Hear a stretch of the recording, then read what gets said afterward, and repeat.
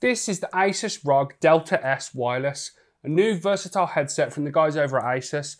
It's got an unusual microphone design, with the beamforming mics being situated inside the ear cups, so no more broken detachable mics or annoying boom arms blocking your view. It certainly looks the part, but does it perform?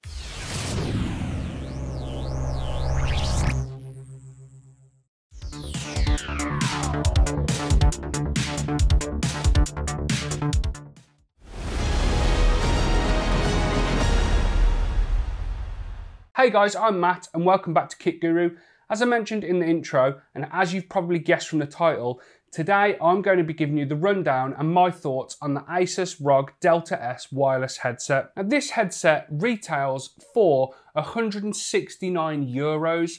We're still waiting on confirmed GBP pricing, so going off that Euro pricing, that is quite high, so it's got a lot to live up to.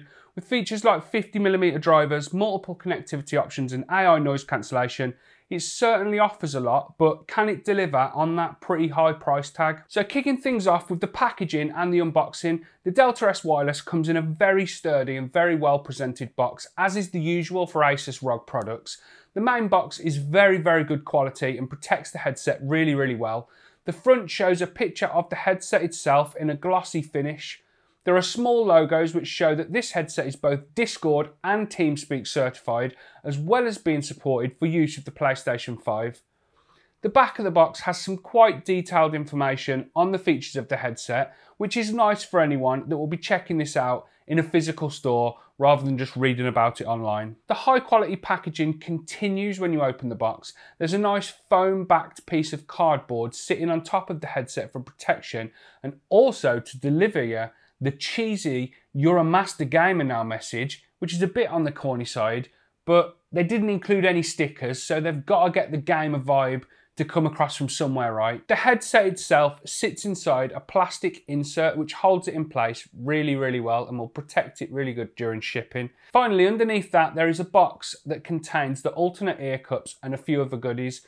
This headset comes with both mesh covered and protein leather covered versions, but we'll touch on that more later.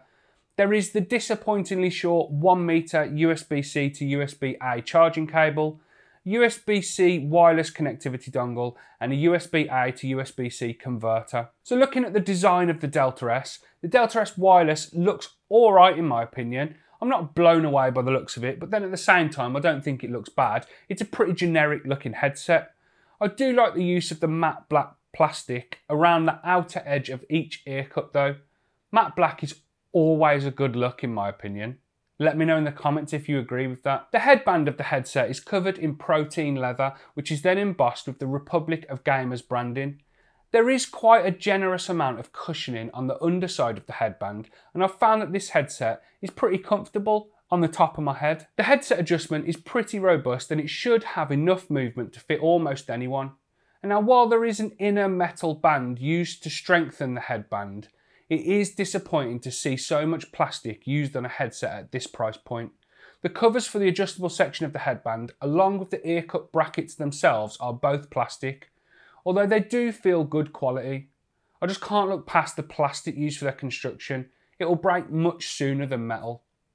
There is a nice contrast between the colour on the ear cup brackets and the rest of the headset, but this is the only colour available as far as I can see, and it would have been nice to have seen the headset available with different colour schemes. The ear cups themselves both have the ASUS ROG logo on the outside and are finished in that matte black plastic that I mentioned earlier. They have quite an extreme D-shaped design, which on first impressions did look a bit strange, but it doesn't affect the comfort at all. This headset feels nice and comfortable and I haven't had any issues. I haven't had any pain in my ears or around the arms of my glasses. The Delta S Wireless comes with two different types of ear cushions in the box. One that are finished with mesh outers and protein leather inners, while the other are finished completely in 100% protein leather. My review unit came with the leather version pre-installed and I ended up changing them over to the mesh version after about 2 minutes of wearing the headset. I found the leather cushions made my ears very hot and I didn't really like how they felt at all. The mesh cushions on the other hand are very comfortable, very breathable, and I much prefer them over the leather option. The left hand ear cup houses the controls for the Delta S Wireless. There's a volume rocker / mic mute toggle, a button for skipping, playing and pausing tracks, as well as activating pairing mode when you're in Bluetooth, a 3-way toggle switch for selecting which connection mode you'd like, as well as turning the headset off, a small LED which indicates pairing and charging status, and the USB-C connection port for charging the headset up.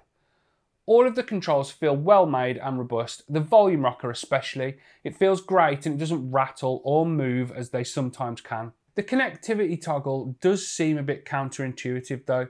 When the headset powers off, which is a setting that can be adjusted in the software, which we'll talk about more in a minute or two, but when that headset powers off, you have to move the toggle switch to the off position and then back to either the 2.4 gig wireless position or Bluetooth position, depending which one you were using.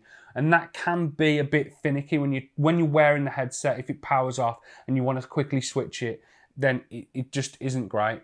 The 2.4 gig dongle can be neatly stored in a slot found on the bottom of the right ear cup, which is a nice little feature that should stop you from losing it. As I mentioned, this headset can be connected via 2.4 gig wireless and Bluetooth, but you can't use these connections simultaneously. It's one or the other. I tested a phone call while on the Bluetooth connection, and I was told by the person on the other end of the phone call that the sound quality was good, even when leaving my phone in one room and walking into another while talking. There was a slight delay though, and I couldn't see any way to adjust the audio settings or EQ while I had the headset connected to my mobile. The mic quality when connected to PC is another story though. The microphone can be adjusted quite a lot using ASUS's Armoury Crate software, but unfortunately I found this to make very, very minimal difference when testing. The noise cancellation on this headset is not great.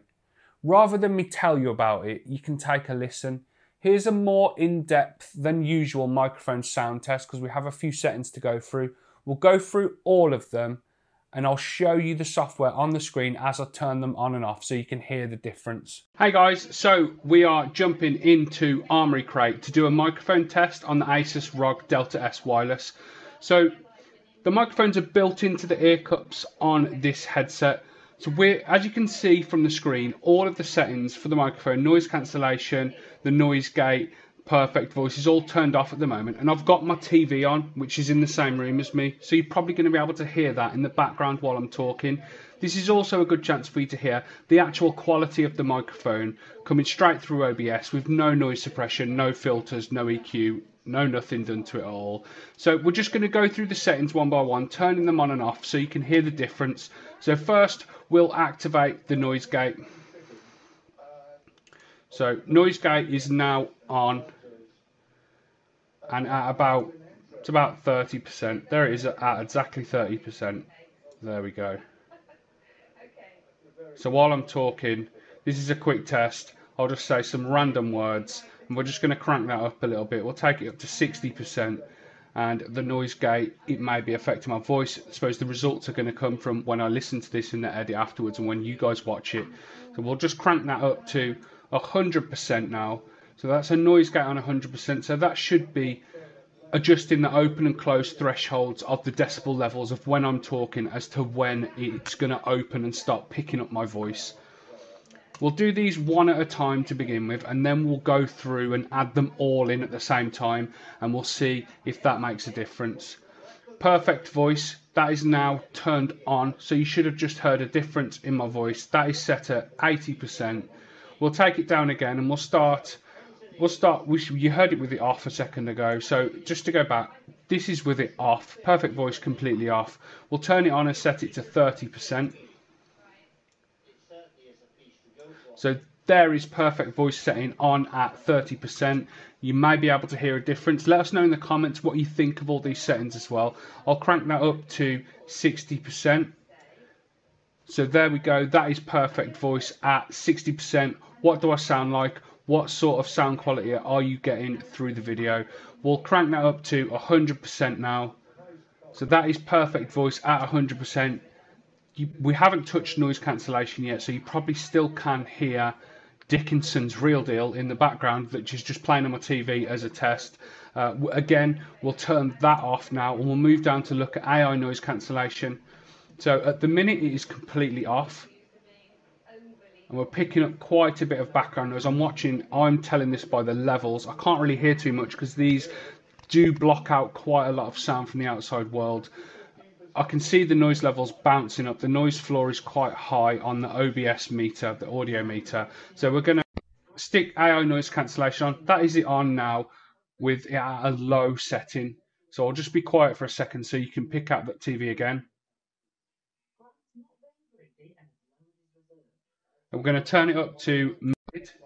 This is the mid setting for AI noise cancellation. We will do some tests with keyboard typing, keystroke noise as well in a second. I just wanted to use the TV as a good example because some people that have got their rigs around living rooms or offices or kids and stuff like that, you might have a bit of noise in the background just from everyday life. So I wanted to give you a good example of how this headset deals with it.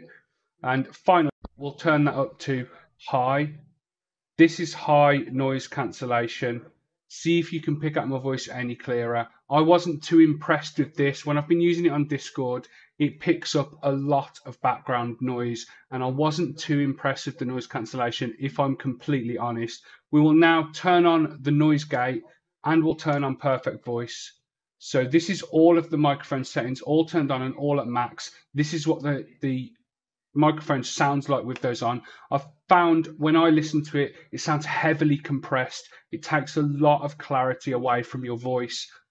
See what you think. Let us know in the comments what you think, and drop a like on this video if you're enjoying it so far.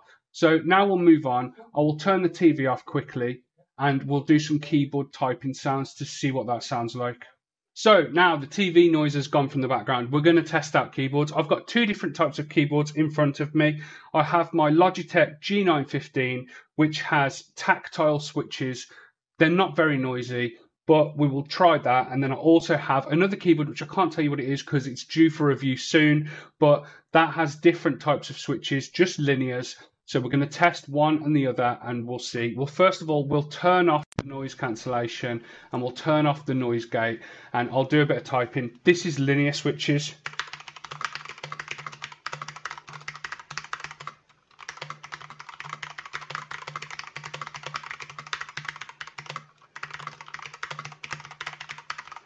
So that was linear switches. Now we're going to give you the low profile tactile switches from my Logitech G915. So here we go.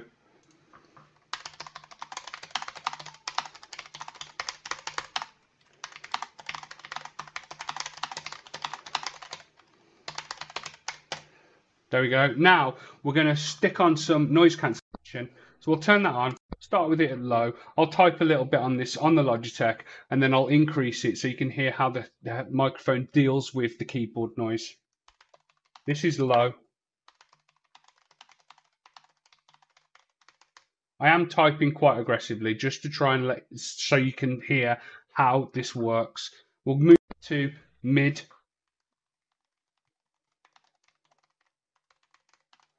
So this is, if you were getting into a game, you're going to hit your keys quite hard. So this is how it copes with that. Moving up to high finally, this is high AI noise cancellation on the ASUS ROG Delta S wireless. This is my Logitech G915 with tactile switches. Quick sound test on the noise cancellation.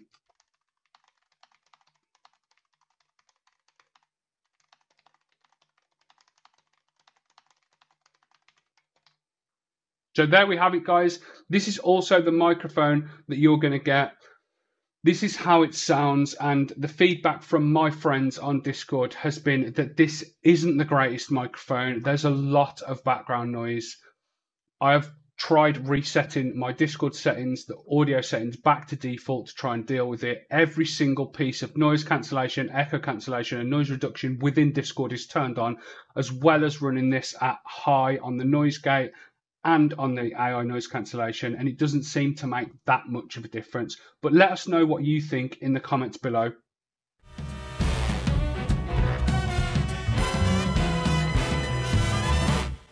So the sound that's put out by this headset with the Delta S is very customizable when it comes to EQ and tweaking the sound it puts out. There are plenty of options found in ASUS's Armoury Crate software. The presets, which are called sound optimizations, let you quickly choose a mode that is meant to suit the type of content that you're listening to. I'm not too sure why there is a generic gaming option And then there are also genre-specific settings for FPS, racing and RPG. And the only difference I've found between them that is the level of bass boost and compression which is applied to the audio. And then the generic gaming mode applies a slight bit of voice clarity, which sounds to my ears like it just boosts the frequencies around the 1K range, which you can do that when you're setting it up customized anyway. There is an option called Customize, found under the sound optimization menu, which as far as I can tell is meant to be used for setting up a personalized collection of settings. This is great, but all of the settings can be changed in each of the presets anyway, so it's a little bit pointless and it can throw you off a little bit when you first start using it. Now, when you switch to music mode, this will activate reverb by default, and while this can be nice, especially if you listen to something like Dave Gilmour bending away during a solo, but I'd rather turn it off and leave reverb and other effects to the producers who create the music that I'm listening to, although it is nice to have the option to add some reverb on if you want it. This headset does get pretty loud and it's capable of serving up a rich bassy experience even at high volume. So overall, this headset can produce great sounding audio, but that's only after a fair bit of tweaking. Out of the box, the sound was okay, but it really livened up once I dialed in the specific sound I was looking for. Hey guys, I've jumped over quickly into a sort of gaming / streaming setup, as I'm guessing that if any of you out there do consider this headset, then you're maybe going to be using it in a similar sort of situation to this. I just wanted to spend a minute or two talking about the surround sound and gaming audio performance of the ROG Delta S Wireless. At the minute, I've been playing a lot of Escape from Tarkov, as you can see. This is a game that relies heavily on sound. The sound is really good, and I can say that this headset, with its virtual 7.1 surround sound, has performed pretty well. I haven't had any problems placing the direction of sounds or figuring out which direction I'm being pushed from, and it hasn't performed any differently to any other headsets that I've ever used in this game, to be fair. The audio quality is very good once you've been through that initial setup and configured the EQ to how you like. I don't bother using any of the gaming modes or anything like that. There is a game mode specifically for FPS, but I haven't even touched that. I've set up the EQ as I like and just left it at that, to be fair, and it's worked pretty well. I haven't got any complaints about the surround sound or about the audio performance in general while gaming using the ROG Delta S Wireless. So let's move on and look at the software for this headset, ASUS's Armoury Crate software. Setting up the software for the Delta S Wireless was, in a word, painful. I've got an ASUS motherboard in my PC and I've had issues with Armoury Crate before, so I didn't have it installed before testing this headset out. I encountered multiple errors when trying to install the software, which then meant I had to use a specific uninstall tool to remove it, along with the abundance of services that come with it before attempting a reinstall. More specifically relating to the Delta S Wireless though, the controls found within Armoury Crate for the headset are quite in-depth. There are 3 main tabs, one for updating the firmware, one for checking battery charge level and adjusting the sleep mode setting, and then finally there's a tab for adjusting the audio settings of the headset, which we looked at in the previous section. The software user interface is clean and it ties in all the ASUS products you may have in your system, but this software is probably the worst I've ever experienced and ever used from any hardware manufacturer. It's buggy, it's slow, it installs an offensive amount of bloat in the background, be it services or modules for RAM that I don't even own. It's notoriously bad and plenty of other users feel the same way when looking online.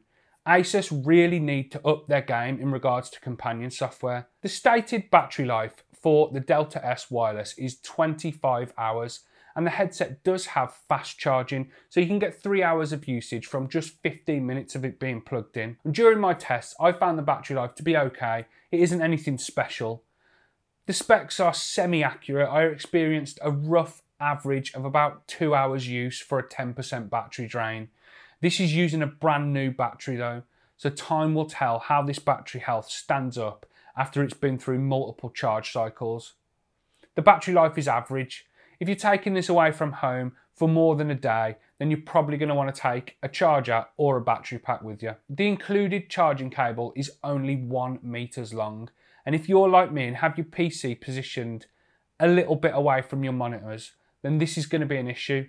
If I plug this headset into my PC to charge it, then I can't use it while it's charging. The cable just isn't long enough. A 2 meter cable would have been really nice to solve that issue. 1 meter just is not long enough. So my closing thoughts and opinions on the ASUS ROG Delta S wireless are that it's okay. I've not been overly impressed with it. Although it can be set up to produce decent sound, the microphone is very average. I've been left scratching my head a few times after changing a noise cancellation setting, for example, and then it appearing to have changed absolutely nothing. On the flip side, the headset is pretty comfortable, especially when you've got those mesh ear cushions fitted. I've not experienced any issues with head pain during my testing. The audio produced is great after you've spent a bit of time configuring the EQ, and I've never had any connectivity issues. It always just connects straight away as soon as I turn it on.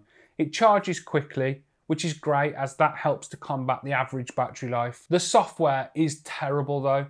With most of the gamers that this headset is aimed at more than likely using a PC, that's going to be a problem. Armoury Crate needs a big overhaul in my opinion. The experience of using ASUS products is hindered by it, and that's a big issue. So I suppose the big question is, would I go out and buy this headset to use as my main headset? And if I'm being totally honest, I can't say I would. Although the headset is generally okay, the software is terrible and just ruins the whole experience. You can use the headset without the software, but you'll lose a huge amount of customization and you'll be stuck with default EQ and mic settings, which by default the mic settings just pick up so much background noise. So that's not really an option. So that's all for today, guys. I hope you liked the video. Please leave a like down below if you did. Let us know in the comments your thoughts on this ASUS headset and if you've had issues with Armoury Crate in the past before, because I know I have personally. If you want to check out our merch, there'll be a link in the description as always. And make sure you subscribe to Kit Guru with the notification bell on to keep up with the latest gaming news and reviews. Anyway, I've been Matt. This has been the ASUS ROG Delta S wireless headset. I will speak to you in the next one. Look after yourselves. See you later.